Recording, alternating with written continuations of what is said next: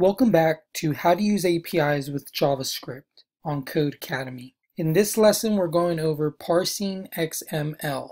And it says, Parsing XML. XML, which stands for Extensible Markup Language, is very similar to HTML. It uses tags between angle brackets. The difference is that XML allows you to use tags that you make up, rather than tags that the W3C decided on. For instance, you could create an API that returns information about a pet. So we have a pet tag, which contains name, species, and then we close the pet tag.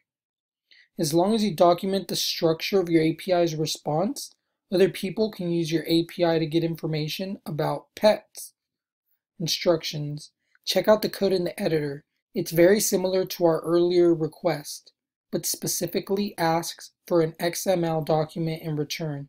Click Save and submit code to continue. So if we look at here, you can see it looks very similar to what we did before.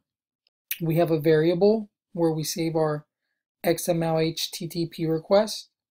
Then we open and do a GET request. So we do the open method on our XHR object, which does a GET request to codecademy.com. Here we see xhr.setRequestHeader, and we give it content type and text XML. Then we send our request. We then take XML document and assign to it our XML response. Then we console.log the XML document's child nodes. So if we run this, we can see what we get back. And we do get Gustav, dog, Bruce, duck.